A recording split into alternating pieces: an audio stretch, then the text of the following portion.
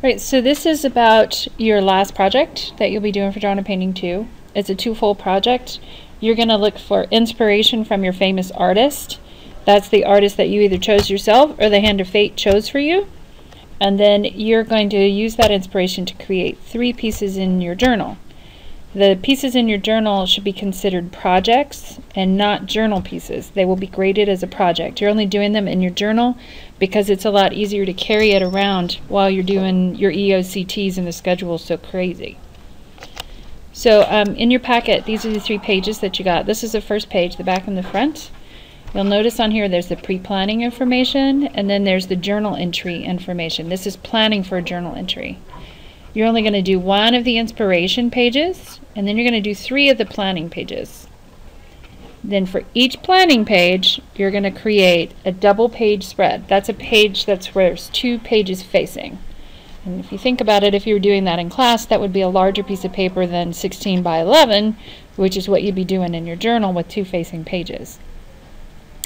In the past, I've had people who asked me if they could do it on separate paper. That's fine too. I'm just allowing the journal since it's easier for you to transport. If you notice on the back of that piece of paper, there are rubrics there, and you are welcome to look over that. That gives you an idea how I'll be grading that for you. The second page in your packet is an example of what I want your planning page, your brainstorm page to look like. A planning page and an actual journal page. So you have a copy of that, you keep it with you. It's also here on this PowerPoint.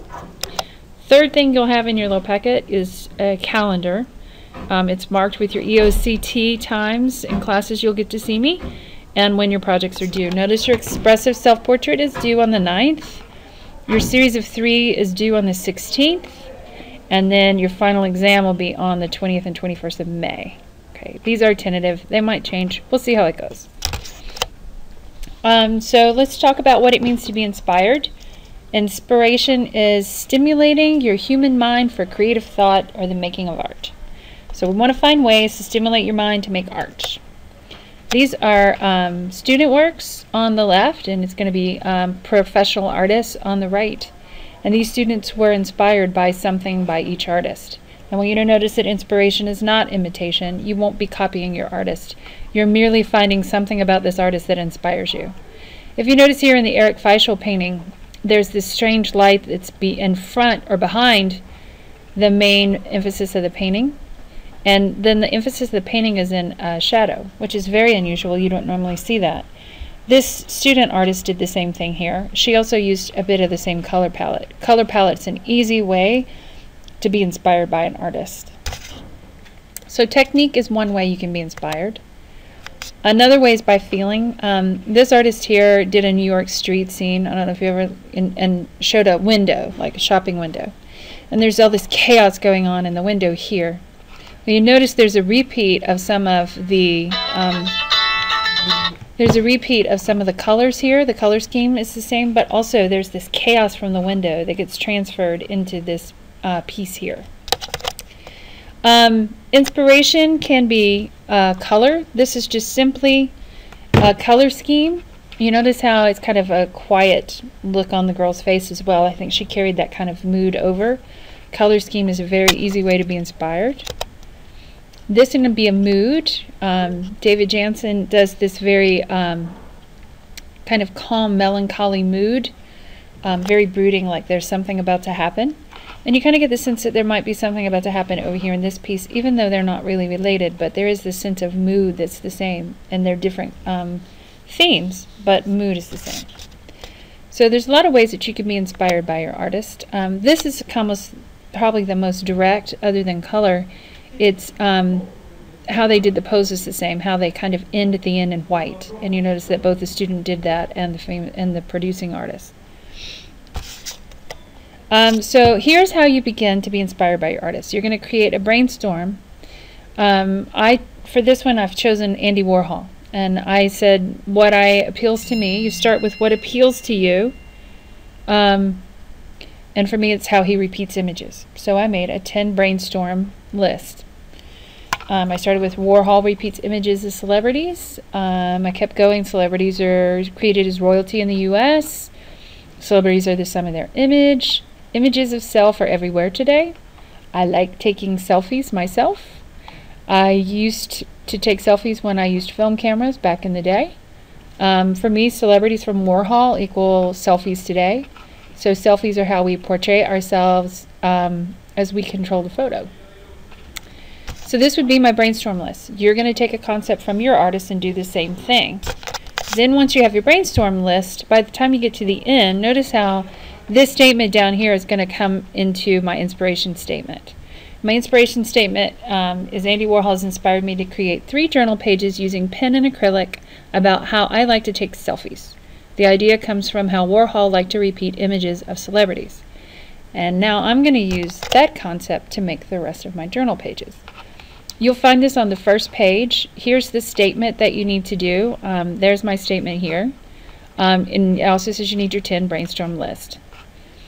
On that page, it also tells you that you do not have to activate this page. I put Andy Warhol's image down here, an image by Andy Warhol, just because I didn't like having negative space. But you can do it just plain pen or pencil. When you upload it, you do need to make sure that I can read it. So once you have your concept, then you want to make a series about it. So these are one things after another. In the art world, a series usually has a common theme, a common technique, and a common color palette. Those are 3 things that generally would give you a good series. Here's Picasso's blue period. Obviously blue because every single painting in this period did have blue, but they're all very melancholy. They have the same mood. They're always about people. He portrayed them very sad, and they get the sense that they all belong together as a group. Georgia O'Keeffe, her flowers work as a series because of the way she portrayed the flowers. She wanted you to look at them completely different. They're not the same color palette, but they are the same pose, and you can tell how they belong together just by the way that she's manipulated the paint. This is an AP student, a high school student. This student used colored pencil, and very well, I might add. With each piece, he's added, each one has a common theme. They are dealing with his drawings of fantastical creatures, his love of art materials. You'll see them in almost every single one, and also some kind of container that holds a liquid. So this is kind of the way he kept this common theme going. This AP student, another high school student from Taiwan, she liked to show people in Taiwan. You'll notice that it's crowds and crowds of people. They take up about a half of the drawing or the painting. This is a watercolor paintings. The other half becomes the environment that the people are in. And then for the most part, there's very few features on faces. And this becomes, you can see how they all belong together as a group.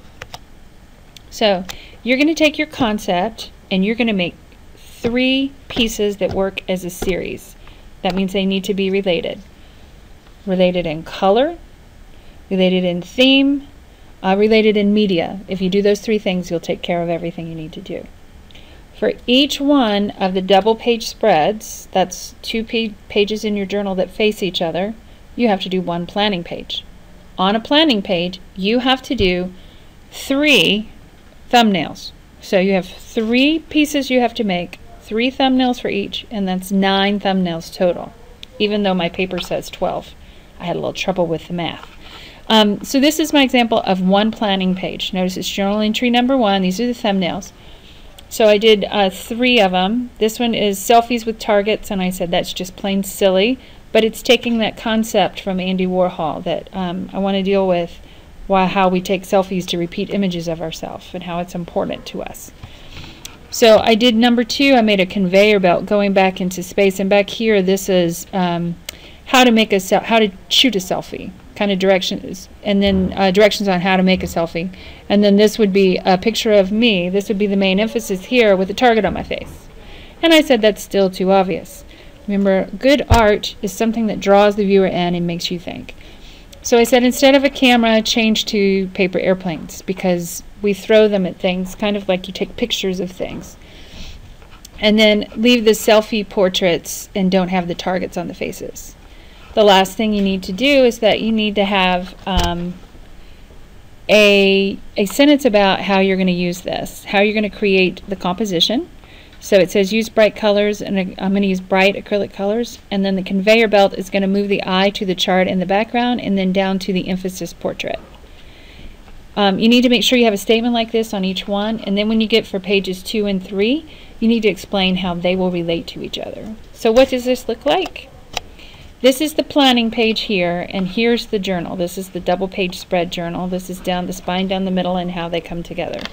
And you can see how this plan becomes that there. If you have questions, email me. Get working.